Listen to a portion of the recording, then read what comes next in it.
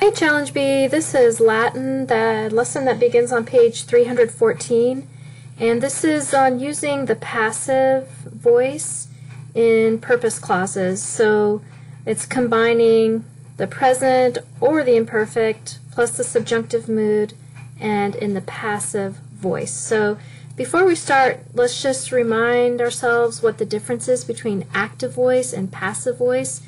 In active voice, the subject is performing the action, and in the passive voice, the subject is receiving the action. So you'll see in these sentences this week that the passive voice is being used in subordinating clauses. Alright, so we'll work through a couple of sentences. This is from exercise 324, and this is number 1, and it says, "They came into the forest lest they be routed." Okay, so the first thing we want to look at is what is the main clause. Well, it's they came into the forest, and then the purpose clause is lest they be routed.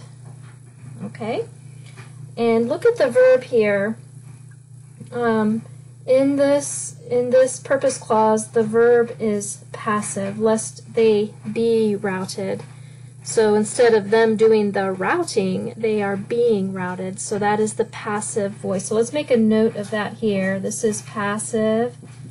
And we also know that because this is a purpose clause, what is the mood going to be? Yeah, the mood is going to be subjunctive. Okay, so just make a note of that so that we don't forget. Another thing that we can make a note of is this verb here, they came. What tense is that? That is the perfect tense. And we know that if the verb in the main clause is in a secondary tense, which the perfect tense is secondary, then the verb that's in the purpose clause is going to be in the imperfect. So we'll make a note of that. Okay, so we'll go ahead and just start translating now. Okay, so we know that this is perfect. They came. That's third person, and it's plural. Can you hear my dryer in the background? I hope it's not too loud. And we know that came is the fourth conjugation. It is from come, venio, venir, veni, ventum. And when we have a perfect verb, we're going to build it on the third principal part. So we're going to start with when, and we'll look up the right ending. So this is perfect, fourth conjugation, third person plural, and our ending is going to be errant. And this pronoun is wrapped up in our verb, so we don't need to even worry about translating that. Into, well, that's in, but it shows motion. So we know that instead of the ablative, this is going to take the accusative. And forest is one of those nouns that's always in the plural, so we'll make a note of that. Our stem is sil, and then our ending for the accusative, plural, and this is, in the first declension, is os.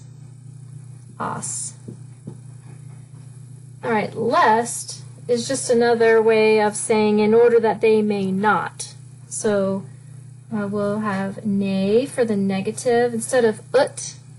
If it's in the positive, it would be ut, but because it's negative, we put nay. And they be routed, we can say all of that in one Latin verb. It's passive, subjunctive, imperfect, they, that's third person, and it's plural. Routed is the verb pello, peller, pepuli, pesos, pulsus, and that is in the third conjugation. And the stem is P-E-L-L, and now we need to look up the ending. So this is our first time looking at a passive subjunctive imperfect, third person plural, third conjugation. So if you look at grammar number 273, you will see that it is erentur, pelerentur. Okay, now the order, can you see? Let me put that up. Okay, so our right order would be in silwas. Now our verb at the end of this clause, venerant, ne, pelerentur. Okay, and that's it. And you'll notice that in this exercise, 324, they want you to practice translating plenty of different verbs in the same sentence, but just different verbs. And so they'll give you, they came into the forest lest they be seen, or lest they be overcome, or lest they be conquered. So you follow the same process. They're all going to be passive, subjunctive, imperfect, third person plural. The only thing that will change is which conjugation. The verb see, that's second conjugation, so your ending would be erentur. Overcome is a first conjugation, so the ending would be arentur. So it's easy to make those changes as long as you know the vocabulary. All right, have a great lesson.